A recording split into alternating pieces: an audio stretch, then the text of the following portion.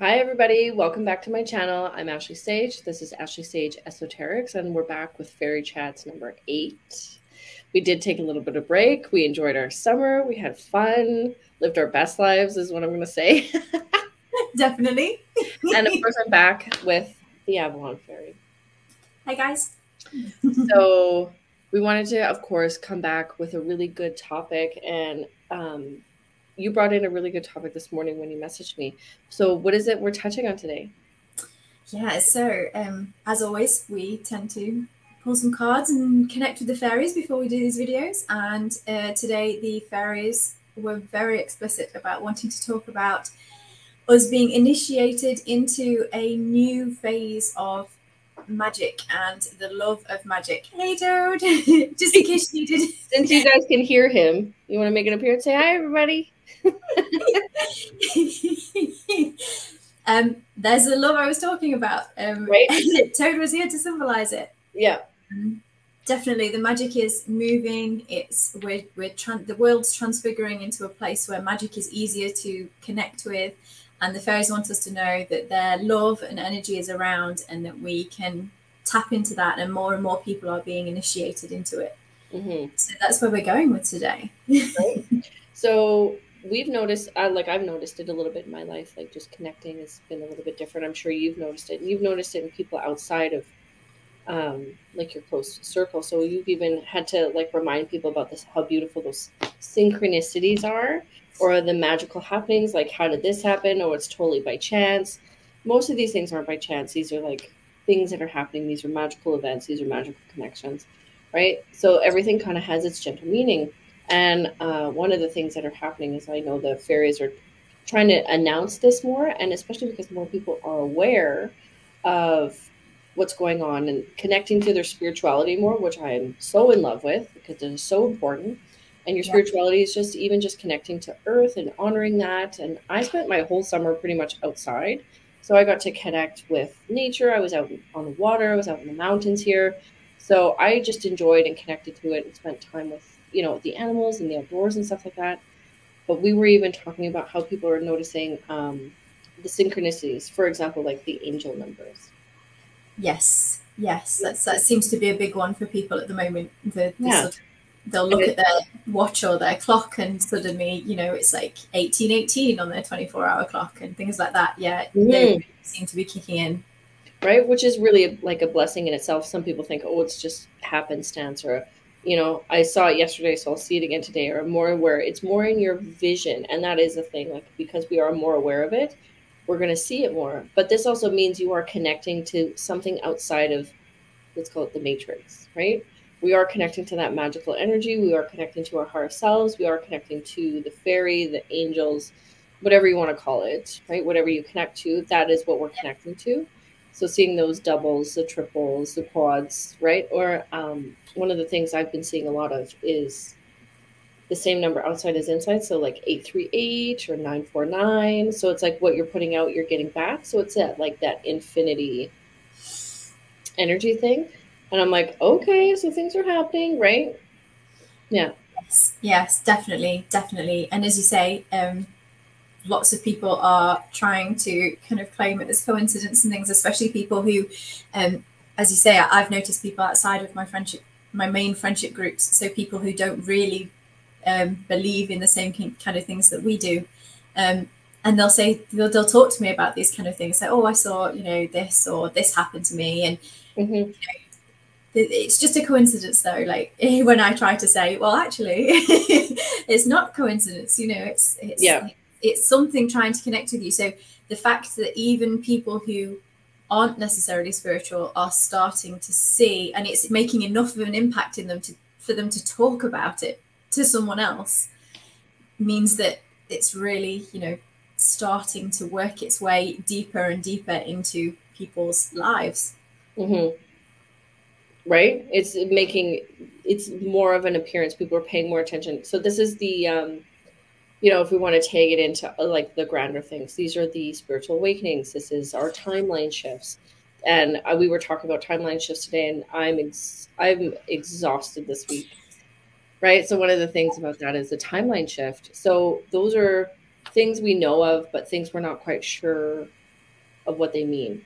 But synchronicities and the magical realm, whatever we want to call it, the ethers, the quantum, make themselves more aware during these times with bringing you those angel numbers or creating that different alignment with your higher self, right? You're manifesting, talking to a specific friend of yours, and all of a sudden this person calls you, right, out of nowhere, just like that. You're like, oh my God, I've been thinking about you for days. And of course, that's the manifestation of it, right? So when people are clicking into the same vibrational level, they kind of come together, and then they weave their energies together. And that's what living in the magical realm, the fairy realm, is all about, right? This is our higher selves connecting to what we're supposed to. Yeah. Yes, yeah, absolutely, absolutely. And that kind of thing, because you'll often say, taking that example, your friend calls you after you've been thinking about them, and you'll say, oh, I've been thinking about you for days, and they're like, oh yeah, I suddenly was inspired to ring you for X, Y, or Z reason, right? And that's exactly that meshing, as you say. It's you're manifesting it, and then it pushes their higher self to say, oh, actually, you two need to connect right now for whatever reason. Right. You're on the same plane, you're thinking about the same stuff, your energies are supposed to be together, right? And sometimes that happens with people we don't want to connect to, but that's usually just like a little test, right? You're like, do I want to connect to this, right? But honoring those synchronicities, I think, is a big thing, because when little things start to happen in our spiritual realm, if we're not as connected as we would like to be, or we're thinking we're not connected as much as we would like, honoring it is really important, because then those bring in more of the practices, more of the synchronicities start happening, more magical experiences start happening. So one of the things I like to do for honoring is just saying thank you, right?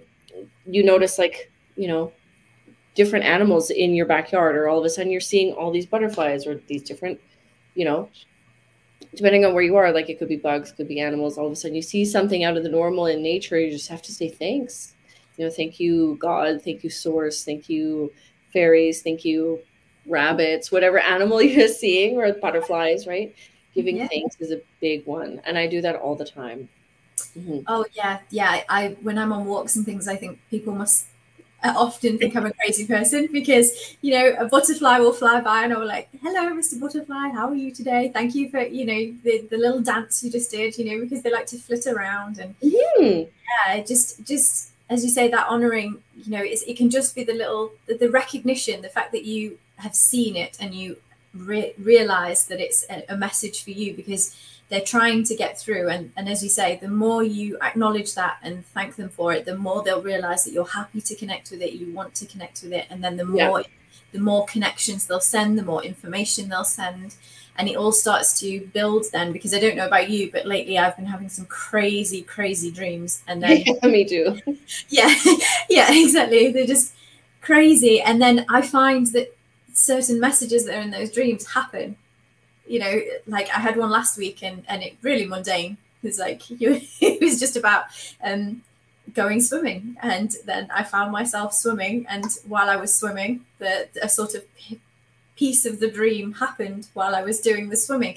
It's like, oh, okay, so that was a message. Yeah, thank you for that. And the more you kind of get used to that, the more you can then use it. Whereas obviously, when you're unsure what the message is, then it's hindsight that helps you with it. But thankful for those things means that you can start to put those things together, and you can start to put your synchronicities together and see what message they're trying to give you. Or a lot of the time it's just to tell you whether you're on the right or wrong path. You need to divert a little bit, or this is great. But sometimes they do have some big impactful messages, and if you don't listen to the little things, then you won't hear the big things. Oh, for sure, right? You got to listen to all the tiny little messages, all the big ones, and the bigger ones become more prevalent, more aware once we honor all the small things, because you have to honor that process, right? We're talking about honoring and giving gratitude for your experience, right? And this is a hard one for a lot of people. I give gratitude in all cases, and I give gratitude for the not so fun experiences, because the not so fun experiences create those really good experiences as well, right? You're going to learn something from, having a stressed out week, being too tired and still having to work. with me this week, right? I'm just so tired, but it's still like, I'm grateful for the fact that I am still working. I'm grateful for the fact that I'm connecting to my clients. I'm grateful for the fact that I can still live in my home, right?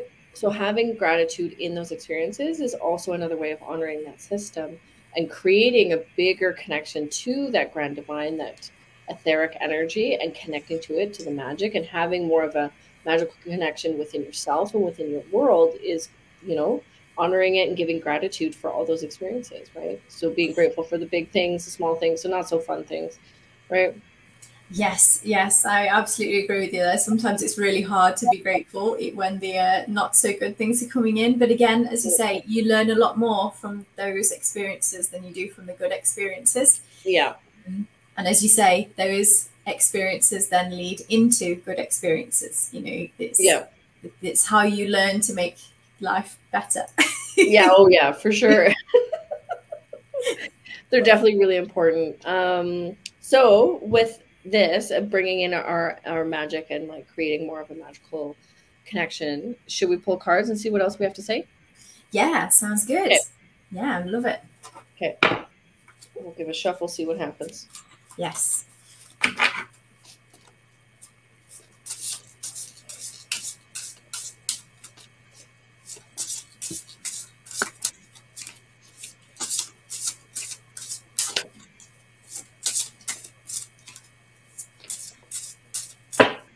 Okay, I think one just wants to come out. Okay, I only got one. The boy. I haven't actually pulled this one for myself for like any reading for a very long time. So he's like the adventure, the freedom, youth, like going, like just getting kind of into mischief, but like in gentle, playful mischief, which is needed in most people's lives because we all forget to have fun. We're just too worried about, you know, paying the bills and being an adult, working out, making dinner, and all this stuff. Whereas like the boy, this is like our connecting. Sorry, here we go. This is like connecting to that magical fun, like hanging out, you know, building a rock fort in the nature, which I did a lot of, you know, like on all my adventures. I'd find these beautiful things on all my adventures, like in the water. I would like stumble upon rocks or weird feathers or these crazy little bugs. I'd seen these bugs, and this is in close to home. I'd seen these cute little bugs that looked like tiny little bees, but they were gold colored and they had these tiny little legs. Apparently, they're what do you call them? They're like a bumblebee fly. Apparently, it took me forever to look it up, but I had seen these cute little things. They look like little fairies, I guess you could call Yeah, them. little fairy creatures. I was on a huge adventure most of my summer, but this is going to be key going into winter as well. Ooh, there we go. Into winter as well, because it gets cold and we tend to hibernate, myself included. I just want to hibernate. So connecting to magic over the next little bit of winter is just remembering those tiny adventures and freedoms and being youthful in our energy instead of just aging. Absolutely, absolutely. And that really does lead well into the one that I picked today. So I've got the Singer of the Chalice, and this is literally all about all the good positive feelings, all the joy, unconditional love, gratitude, as we were talking about earlier, all those positive things. And it's all about being open to those things. And one of the best ways to be open to these kind of good feelings is exactly that, being really playful, really enjoying yourself, just not taking things too seriously. As you say, winter coming up, it can be difficult to get the energy up to do things, but remember that you need to take care of yourself and things a little bit. And the universe is providing all of this. So the fairies are really in this mood at the moment. They're going to give you everything. And you don't have to,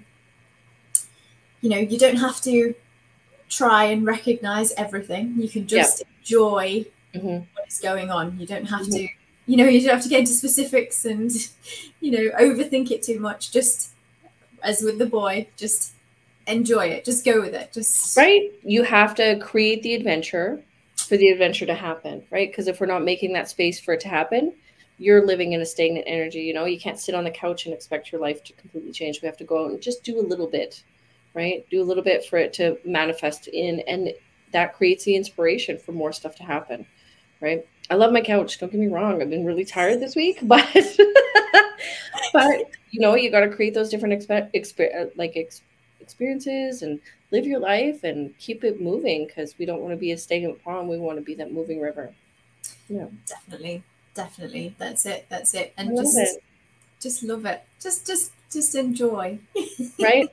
Have fun, live your life, express it, and just wait for that magic, because it is happening, right?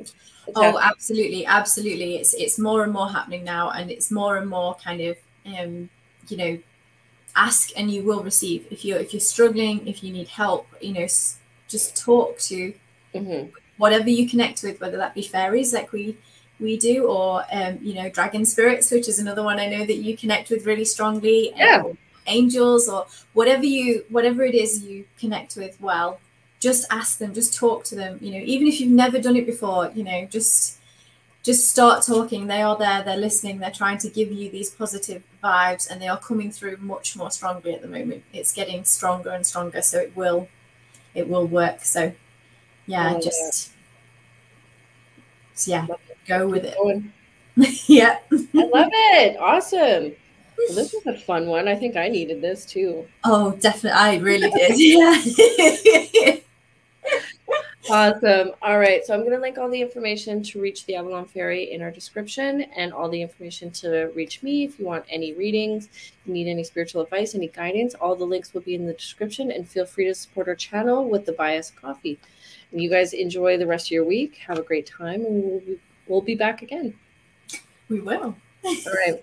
See you guys. See you all soon.